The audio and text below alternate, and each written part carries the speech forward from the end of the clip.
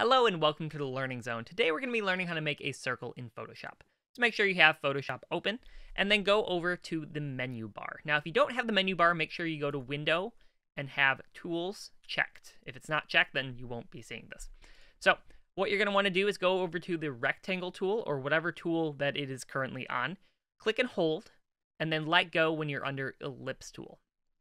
So now you can just click and then create the size of your ellipse or circle if they are the same width and height.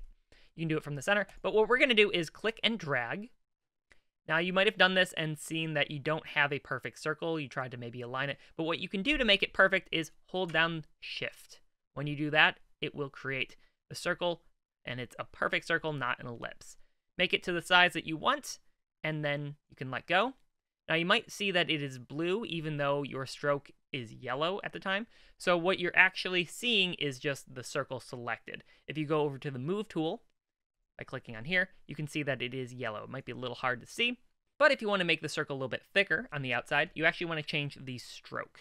Now the stroke will decide how thick that line is around the outside. So when you move it up, it'll create a thicker circle. And if you also want to create a fill in the circle, you can click on the fill on the right side in the appearance. Maybe we want to make it black on the inside and yellow on the outside. Now we also might want to make this a little bit thicker, but what we see when we increase the stroke is that it goes in the inside. But what if we wanted to increase outwards? You can go over to this little tool and go down to the third one, and it'll do it on the outside instead. This one does it kind of in the middle, so it'll expand both ways, but what we want is it on the outside. Now, if you wanted to create, kind of a checkered design or something like this, you can go down to this tool, create some dots, I don't know, whatever you want, maybe decrease the gap. If you just go with a straight line, you'll have your circle, and we can move it around and do whatever we want with it. So just like that, pretty simple. So if you found this video helpful, make sure to leave a like on the video and subscribe for more future tutorials. Thank you again for watching. Peace.